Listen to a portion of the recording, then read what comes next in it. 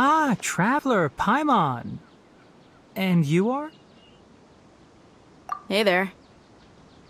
This is our friend Dia. She's an Aramite mercenary. A mercenary? You must have some big news for me. It's something really important. Please help us out. All right, then follow me.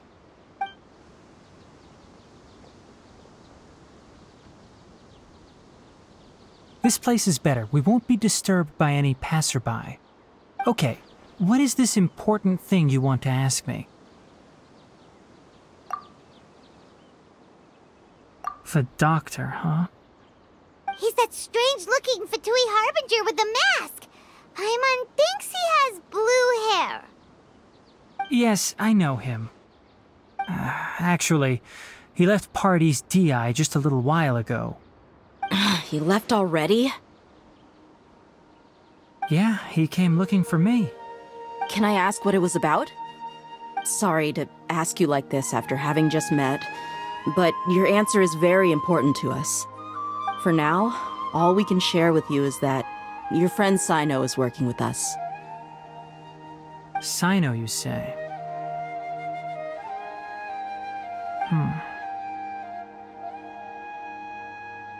I see. So that's why he hasn't been at the Academia. Okay.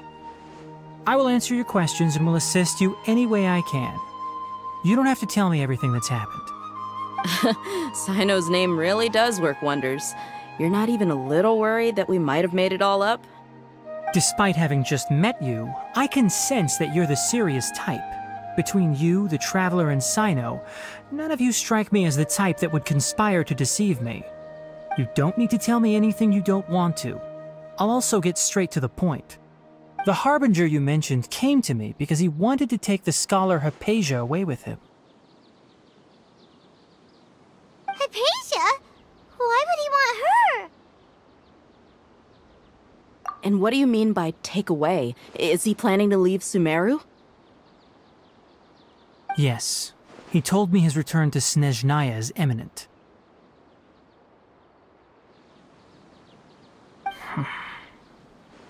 So you mean...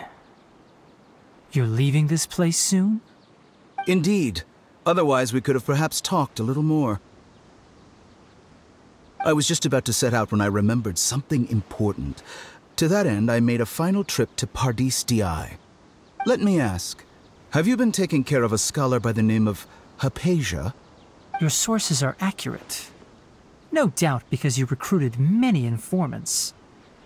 But you're right. Hypatia has indeed been receiving treatment from me. Forgive me for asking, but how's the treatment coming along? Given the way you're asking, I assume you have something to say. Since you asked, I'll be frank. I would like to take Hypatia to Snezhnaya. It's incredibly difficult to transfer a patient. As a scholar yourself, shouldn't you at least be aware of this? Oh? I can't believe your utter lack of faith in me, to the point of even questioning my general level of knowledge. How unbefitting. Well, you're the only one who's ever made such a request. I have my ways of keeping her safe during the journey. In addition, I can also promise that under my care, Hypatia will receive the most advanced and effective treatment. I will personally supervise her treatment and see to her recovery. Would that be agreeable to you? Hypatia was born in Sumeru and remains a scholar of the Academia. Her situation has not become dire enough to necessitate her transfer to another nation. Transporting her to Snezhnaya is risky, and the potential benefits are unknown. As the person currently responsible for her treatment, I cannot possibly sign off on this transfer. Your suggestion is rude and reckless. I'll pass. I don't know much about the doctor, but after talking with him, I realized that, just like many other scholars, he possesses an aura of arrogance that I've come to detest.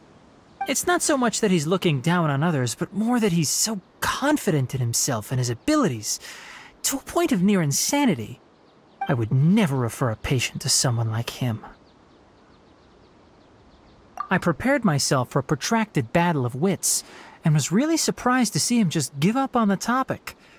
Still, his reaction really concerned me.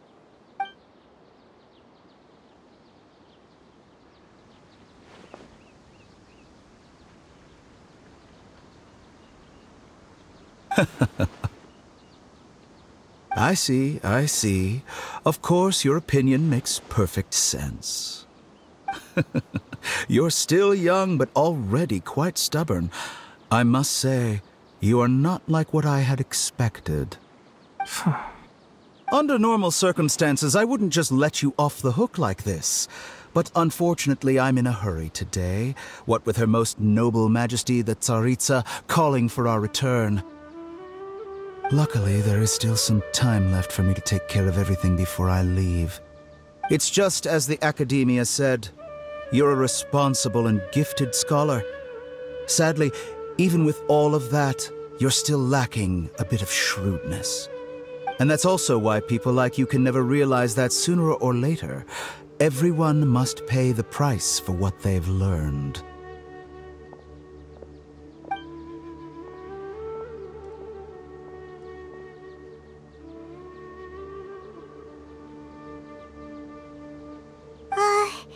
Paimon can't help but feel like he's hinting at something unpleasant. He asked a question, yet didn't care for my answer. Perhaps I'm nothing but a talking rock in his eyes. He never came off as malicious, but an utter lack of compassion permeated throughout our conversation. From his tone, I can sense that he's always looked down on others. I can barely believe it myself, but if that's true, the situation will be in our favor. I don't think I missed any details. Frankly speaking, I don't want you to do anything too risky. Now that you know a little more, it should be easier for you to stay safe. Sorry we can't tell you everything. We appreciate that you helped us anyway. I won't forget your kindness. It's okay. I have an obligation to do so. To be perfectly honest, all of this may have started because of me.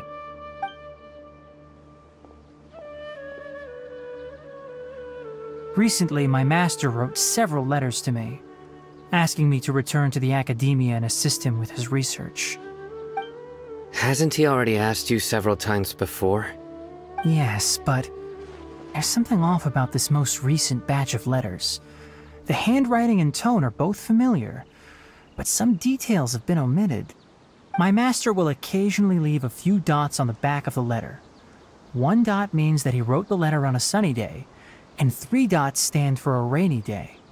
This has been a habit of his for many years, but I didn't find any dots in his recent letters. I believe something may have happened to him. I get it. Since you are always at Gandharvaville, you would like me, someone already working at the Academia, to investigate this matter, right? I'd like to ask you to do that for me. If you can keep yourself safe, please withdraw immediately at the first hint of danger.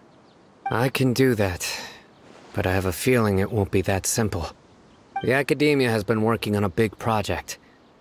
I'm not quite sure what it is, but your master might be involved with it.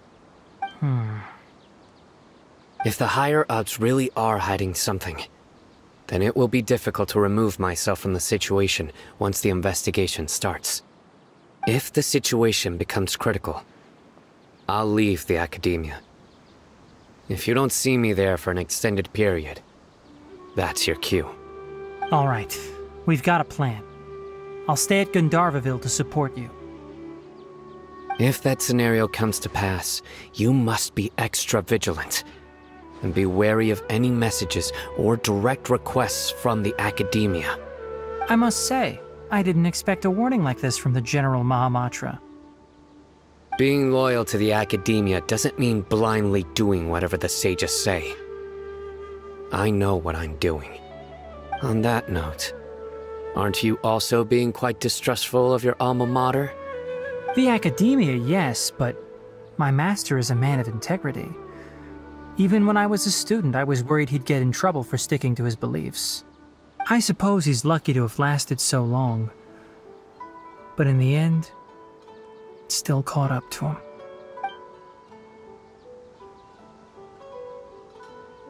I see. So you noticed something was up with the Academia from the very beginning. This may well be how Cyno became involved in all this. In that case, I must keep my promise and help you however I can. Also, if you run into Cyno again, please help me pass on a message to him. Trust your own senses and experiences. I think this may be something he needs to hear right now. Okay, we'll find a chance to tell him. Thanks. Right. Now let's go hunt down this Harbinger. Oh, by the way, which way did the doctor go when he left Pardis Di? That way. Gotcha. Thanks so much. We'll be on our way.